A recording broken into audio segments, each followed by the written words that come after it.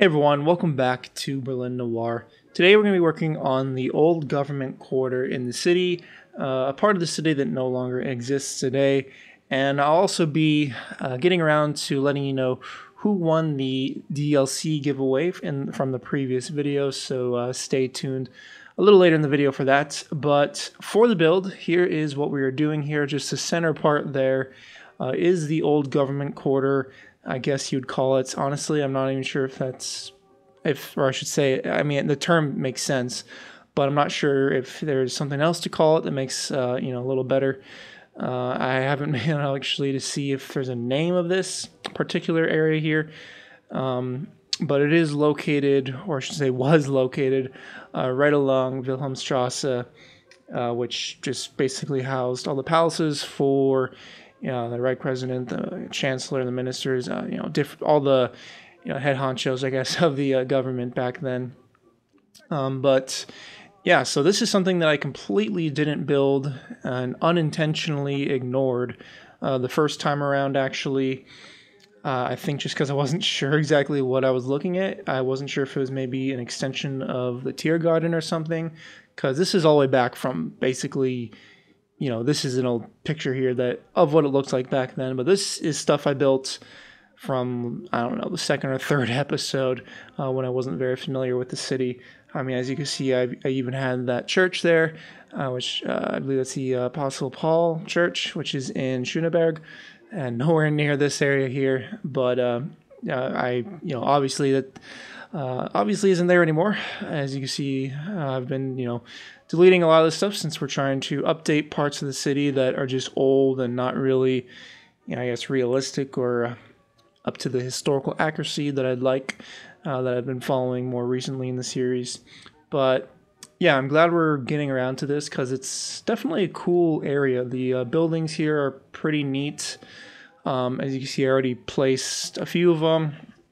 One of them, I think it's some sort of educational building. I'm not really sure. That was one on the far right. Then I used that palace building that I've used kind of frequently across the city. But it's just so useful, and you can basically turn it into anything you want. That, I don't know, I like using it for kind of just somewhat generic buildings that aren't, that people don't recognize today. And considering these buildings don't really exist today, I imagine some of you, would never have seen these buildings before. So I think it's okay to use that particular asset a little more often than I'd like. But yeah, and then also this little building here that I'm currently working on, which is the residence from Munich. I like this building as well, but I've only ever used it currently in the city only at the Brandenburg Gate, which is right next to this. So I figured it was all right to kind of put them right next to each other, perhaps as some sort of like continuation. I didn't think it'd be a little too weird, but I wanted to make it, I guess, a little more interesting, a little more different, not simply just placing the building down. So I added kind of that little area underneath that, I guess, second story porch, I guess, and adding some doors there, of course. Otherwise, because the porch would be useless if you can't access it. And then on the back side, since it's a little messed up there, as you can see, I just decided to make like a little, I guess, elevated walkway / maybe an area for, whoever. This isn't, I should say I'm not exactly sure what building this is historically, since there was a number of kind of smaller ones kind of placed about. And I'm only doing 3 along this road here. So the ones on both sides are, I guess, the more important ones that I'm trying to focus on a little more. But obviously I had to fill in the space between. So yeah, I'm not really sure if this is, obviously it's some government building, not exactly sure for who or for what or whatever. But I just figured make some sort of thing in the back that perhaps someone could, walk up here, give a little speech to some, I don't know, important people, rich people, who knows. That was my thinking here, just making a little nice area in the back, because most of this build here, maybe not most of what is in this episode, but as far as time-wise, me building it, Almost half was just detailing the garden areas behind these buildings. So, for the most part, I guess these buildings here weren't too time consuming to build. Obviously, stuff like this, where I'm making it a little more custom, it did take some time. But actually building it, the gardens that we do get to later in the video, that definitely took a little bit more time. But so this building here is the Reich Chancellery building. So, of course, where the Chancellor would live and work. And I like how it's laid out, because you'll see how we go through this video and stuff. But it's basically, I guess, kind of like a U shape, as well as the building to the right of this, the Reich President building. But basically, just like a little area for the cars, I guess, to transport, whoever, of course, just for them to pull up like this here. And now we're on to the other building that, this is the President building. But, yeah, I don't know. I think it's cool having just that little driveway going up rather than just simply detailing it with like a plain plaza or something. Because this building here definitely had more space to add stuff here, since in real life it wasn't as long along the street, I should say, and maybe was a little deeper, a little further back off the street. So yeah, this isn't exactly the most perfectly shaped building, but it's still a general shape that I wanted. And I looked on the workshop for quite a while trying to find something, and this is actually one building that I did come across that I didn't have, or that I wasn't subscribed to previously. So I'm glad I was able to find that, just so I'm limited on available assets and such. But this is the real life building here, the Reich President building, with the driveway going up, kind of just a little circle for you, the driver to pull in and leave once whoever gets out or gets into the car, whatever. But it's a fairly simple entrance, really. I mean, you just have the fence there and some simple plants and such. Nothing too fancy, really, at all, which is, I don't know, a little surprising. You would imagine for the head of state and our head of government, for both the Chancellor and the President here, they'd expect a little more, I guess, more of a fancier stuff. But yeah, I don't know. These buildings, I guess, existed far before the actual positions of those government positions existed. I think they were both built sometime in the mid 1800s. About, I'm not exactly sure the exact dates or anything, but yeah, they were homes to like princes or whoever beforehand. But this one here is now the Chancellery building for the Reich Chancellor. Also very, very similar to the other one. Again, kind of like that U-shaped building where you could have the road going in, and then just, again, for, the cars to come in and pick up and drop off the Chancellor in this case. But yeah, I liked detailing this. I used the node controller there to kind of square off the curves there, which I actually did for also the Brandenburg Gate part of it. But I wish there was an option to only like square off part of it, because I would have preferred to square off kind of the inner side of the road, and then the outside part of the road that is against and along the building, I would have preferred that to have been curved normally. But I don't think there's an option for that in the older version of Node Controller, which is the one I have, which is actually a question I've been meaning to ask you all for several videos now. But I'm sure most of you know that there are two Node Controller mods. There's the older one, the original one, and then there's a newer one that's much more intuitive, much more easier to use, and I've used it in other cities, other builds, such as in Winden, and I do vastly prefer that one. However, I'm nervous about switching, because on the workshop it says that it should carry over, it should remember everything, but some stuff it won't. And there are a couple intersections that took a whole lot of time to do using Node Controller, this one, and I'd really hate to have to redo it, such as the one we just did with Potsdamer Platz. I'd hate to have to redo parts of that, and other ones that are even worse, or worse as far as time consuming goes. So I don't know, I guess my question is, if any of you have switched from the original one, the older one, to the newer one, and basically, was it smooth? Did you lose anything? Or if you did lose stuff, how much?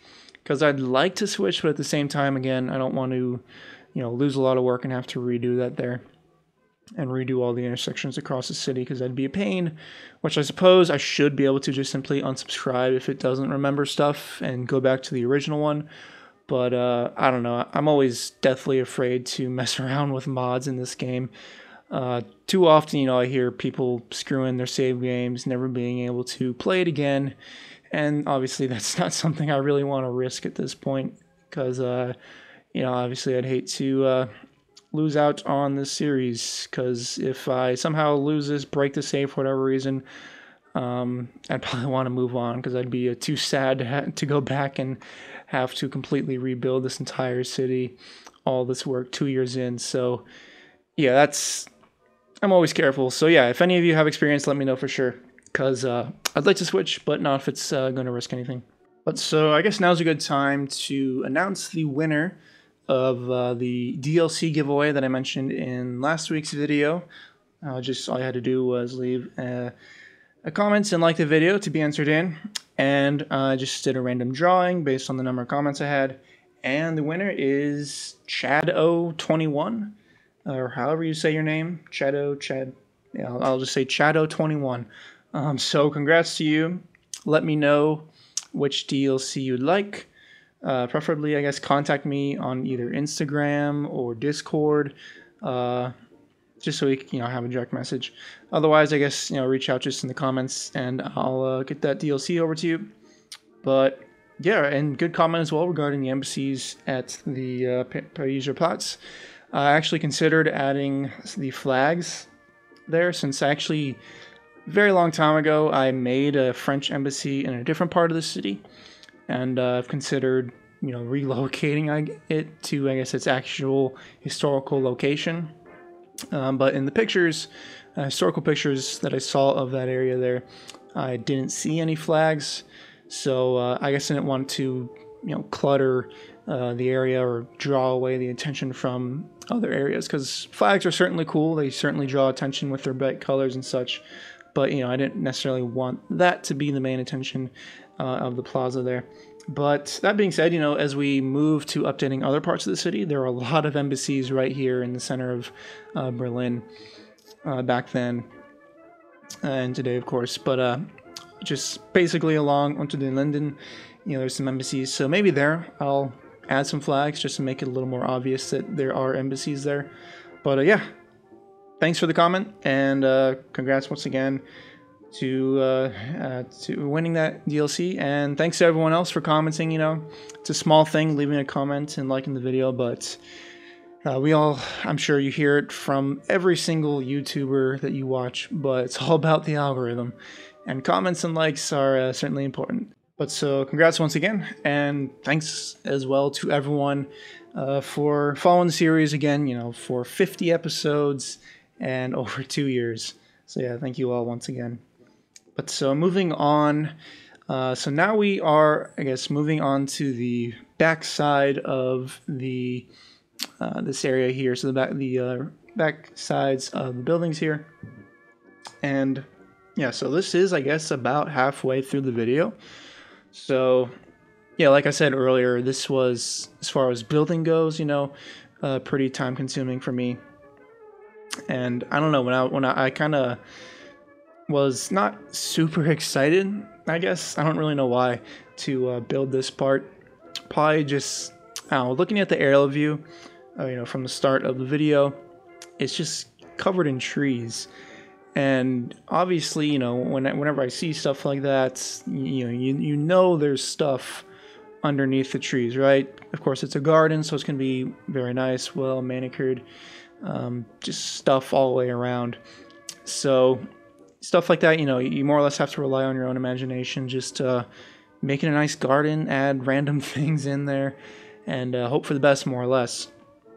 But one thing that I did see, or thought I saw, I honestly have no idea really what it is, but it's this interesting little thing here that I'm doing right now, which I guess I could show a zoomed up picture Hopefully it's clear and not too blurry. But yeah, it's kind of like that little flower kind of shape thing, almost like a sun as well. It's a cool little thing. Again, I have really no idea what that was. It was just simply part of the garden or something else.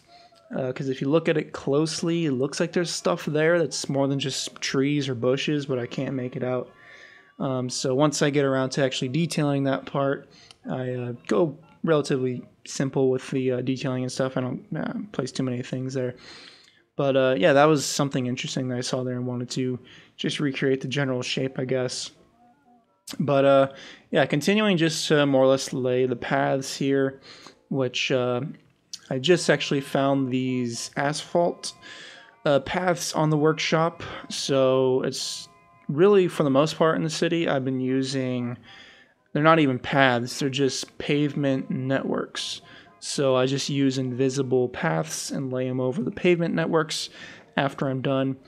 But I was having trouble since with the pavement networks, and they're also like asphalt networks and grass networks. But with those, they don't conform to the terrain at all. So basically, if you don't have pretty level terrain, you're going to have issues, either with stuff kind of hiding underneath the ground or poking a little too high, and you can notice a big jump from the path down to the ground. So I was having some trouble here, which surprised me because I didn't really think there'd be such terrain difference here, because it's not at all noticeable just by looking at it. But apparently there was, and I just kind of got annoyed trying to level everything out and it refusing to level out and still clipping into the ground and stuff for whatever reason. So I was like, okay, let's find something on the workshop. There's got to be some pavement actual paths of different sizes, because that's also very important. Whenever I use paths in the city, they're almost always available in different sizes. So this one here is 4 meters, but included in the pack was also 2 meters, 6 meters, and 8 meters. So I really like having that just diverse size available to me, just for the sake of realism, because of course paths throughout a city are all not going to be the exact same size. So it's very simple just to add different widths of the paths, but it definitely adds realism. That makes things look much nicer. But yeah, I came across these. I'm sure there's got to be pavement versions of these, but just in my quick little search on the workshop, I didn't find any, so I didn't use them and just decided to stick with the asphalt one, just for a different texture since I'm always using pavement. So yeah, I think it's a nice little change there for different path textures. But so yeah, like these pavement path looking things, these are the pavement networks. So these aren't actually paths. So people won't walk on them unless I use the invisible paths. But I just wanted to kind of break up the, I guess, dark colored paths and just add a little different texture there. So I decided just for this little corner here to go with the pavement texture. And then I wanted to add some sort of little elevation change, I guess. So I added this little wall here in the center, and just decided to add the grass surfaces just to raise it up, just a small amount, maybe a couple meters, whatever it is in game. But so yeah, I just kind of wanted to do something a little different, rather than just doing the typical thing where I line up bushes or hedges or flowers, whatever. Just adding a little change in elevation, I guess, since the city I've been building here in Berlin is very flat, and that's because Berlin in real life is pretty flat, all things considered. But yeah, whenever you have the opportunity to add any sort of change in elevation, even if it's something like that, it just definitely adds some nice dimension, I guess, to what you're building, and a little more added realism. So I don't have the opportunity to do it very much, but yeah, I do like to do it occasionally just to again, add that little more dimension to what you're building. But so, yeah, so these buildings here are, I guess, the back side of one of the sides of the Brandenburg Gate, the Preiser Platz there. So I did extend those a little more off camera. So those, not all of those buildings were built. Not all of those buildings there were built in the previous episode when we did that area there. But I just wanted to add a little more, so it wasn't, I guess, too close to the Brandenburg Gate. These areas here, because looking at the aerial view, these palaces here, the government buildings, were a little further away. So I did want to add some sort of distance there. But also, just to do something a little different here, I decided to have multiple, I guess, different textures and surface textures or different decals and such for this little area here. So I used that pavement stone, I guess it's a stone network. So as you can see, it's ever so slightly raised off the ground, which allows you to very easily lay a decal underneath it. And if you convert it to PO, then as you see, it won't cover it. So it allows you to kind of just add multiple layers there without really doing too much work. And yeah, it's very simple to do, and I've done it in other parts of the city, but I kind of forgot I had those networks there, because they are nice, and I should probably honestly use those as alternatives to my ploppable just pavements that I use. I already mentioned that I use a lot for paths in the city. I should probably use those just to, add, just to be a little different, because it definitely can get a little repetitive if there's too many of those plain pavement paths all around the city. But so now we are, I guess, getting on to the detailing aspects of the gardens, because up until this point with the gardens on the rear side of the buildings here have been pretty much just laying the paths and kind of planning that out, making sure it all looked right, made sense and all. But so I guess I waited to the very end of my building to get to this area, because as I already mentioned, I, for whatever reason, wasn't necessarily looking forward to detailing these parts. But I do like how it turned out, I have to say. I think it looks pretty cool. I did try some different things. So like right here, I added these little circles of the flowers here. Just, I don't know, I just kind of thought about it more or less and figured, that'd probably be cool. Add some little hedges in the center. And yeah, I think it looks different for sure. It's unique. I'm not sure if that's necessarily a realistic gardening technique that would have been used back then, but it definitely stands out there, which is kind of the intention. To make it look kind of fancy, a little different and such. But yeah, and then just adding a simple little statue here, since you can really never go wrong with adding statues, especially in a historical city.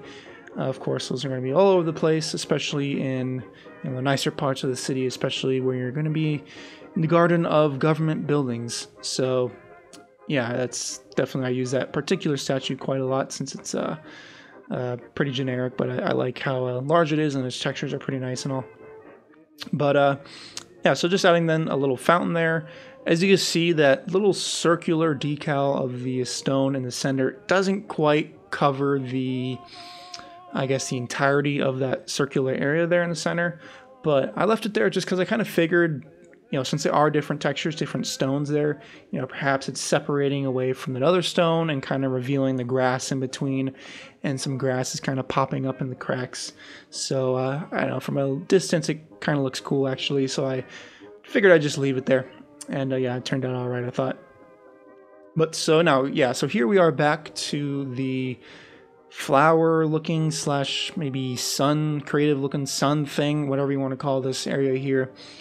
But yeah, so this is what I mentioned where I kind of went simple on the detailing, because when I was looking at the aerial view of this, like I said, I could kind of see that there was stuff there that wasn't bushes, hedges, flowers, trees.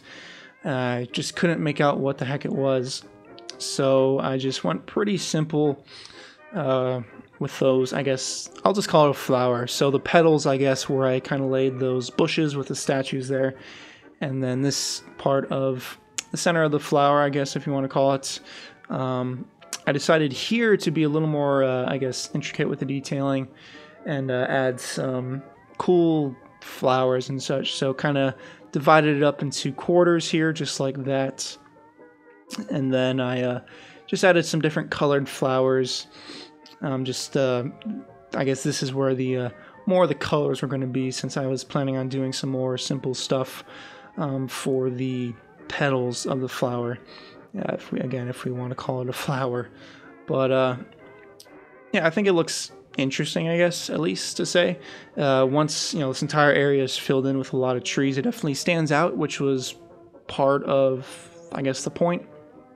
Because whenever there's areas like this, or say for instance the Tier Garden, that are just completely covered in trees, really, you can't really make out what's on the ground at all.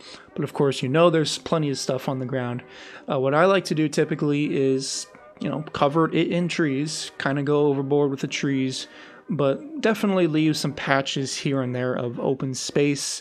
And that's where I guess I focus more so on the detailing. So for instance, here I figured I'd make a little open area here. And I have no idea if there was a pond here. I mean, it's obviously a nice area, part of the government building, so it makes sense that a pond could certainly have been here, but I didn't see it or anything on the aerial view or anything like that. But so that's going to do it for today's episode. Hopefully you all enjoyed it, and hopefully you all have been enjoying the updates and I guess remodeling we've been doing to a lot of the city. Definitely let me know in the comments if you'd like to continue, a lot of this stuff, or if perhaps you'd like me to take a break and do some new stuff, I guess, build some new things that we haven't done before. But definitely drop a comment and let me know what you'd like to see, and give the video a thumbs up as well if you enjoyed it, and consider checking out my Patreon as well if you'd like to support the channel, get exclusive perks as well as access to the save game.